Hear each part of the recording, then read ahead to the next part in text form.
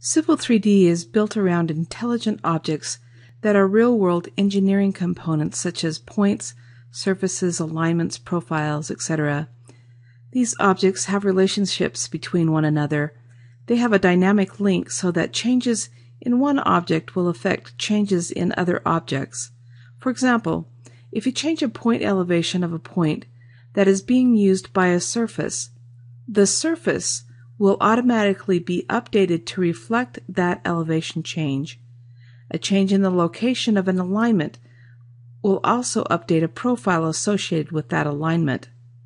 Let's look at some of these objects. I've opened up the user guide in the Civil 3D help system.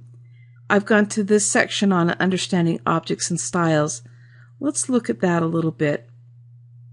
Here's a list of the objects that are in Civil 3D. First, we have points. Points define a location of something in a drawing and usually have attributes such as northing, easting, latitude, longitude, elevation, description, and number. Point groups are collections of points in your drawing, and you can define the contents of the point group. This is a way to organize your points in your drawing. Point groups are also used to control the way that points are displayed in your drawings. Point clouds consist of many points contained from high-density scanning operations. Next, there are parcels. Typically, parcels are used to represent real estate parcels, but they can also be used to show areas of closed polylines, such as for wetland areas, drainage basins, or geological formations. Next, there are surfaces. Surfaces are 3D representations of some sort of terrain in your drawing.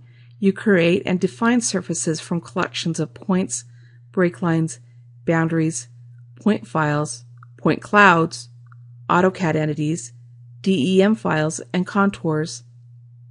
Surfaces can be automatically created from other Civil 3D design objects like corridors and grading groups, and may consist of several of these surfaces combined into one surface. Alignments are also known as horizontal alignments. Since Civil 3D 2010, there are 4 types of alignments: centerline alignments, offset alignments, curb return alignments, and miscellaneous alignments. Gradings are used to design our site gradings such as building pads, detention ponds, parking lots, berms or swales. The gradings are used to create the proposed surface and to balance site cut and fill.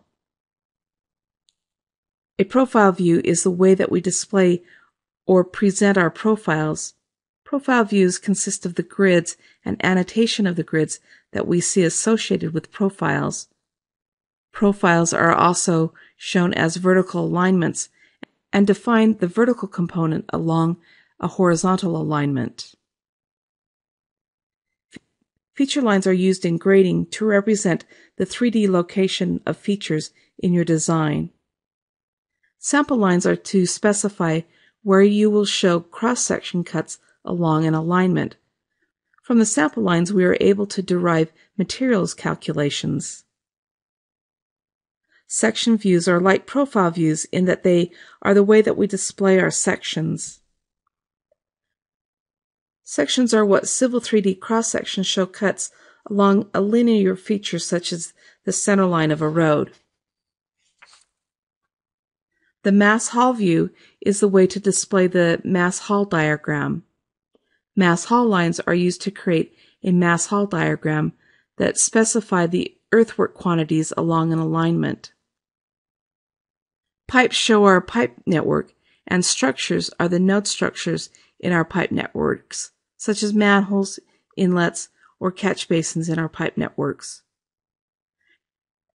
A pipe network represents a model of the utility system, such as a storm drain or sanitary sewer systems, and is composed of pipes and structures.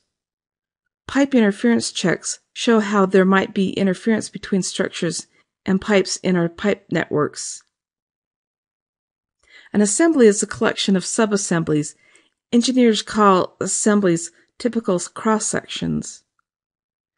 Corridors are flexible 3D models of the roadway, railway, or some other linear design feature and is composed of alignments, profiles, and assemblies. Subassemblies are merely the components of the assemblies, things like lanes, curb structures, sidewalks, ditches, and daylighting into existing ground.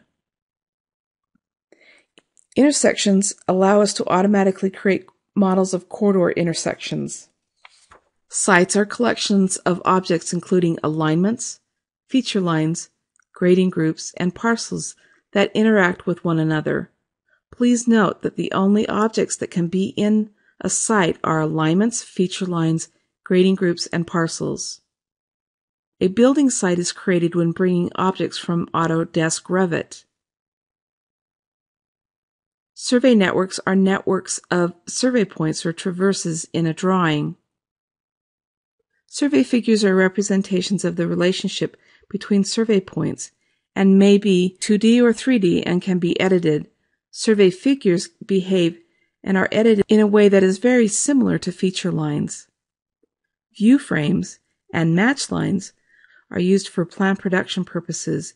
View frames show the plan view of where we're cutting our drawings, and the match line shows where the two view frames intersect. So these are the objects in a Civil 3D drawing. Again, they have this dynamic relationship. When one object changes, another object that might be using that object changes as well.